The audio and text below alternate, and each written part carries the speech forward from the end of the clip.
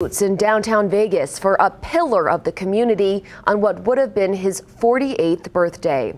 Tony Hsieh is being honored with a special light show above Fremont Street. The Zappos founder, who died after a house fire last year, would have turned 48 today. He is credited with supporting the revitalization of several neighborhoods in downtown Vegas.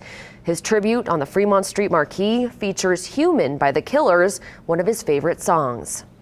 A more permanent tribute to Hsieh was also unveiled Saturday. The city of Las Vegas debuted a mural honoring him at Fremont Street and Las Vegas Boulevard. The reveal was part of a series of events honoring Hsieh's life and philanthropy.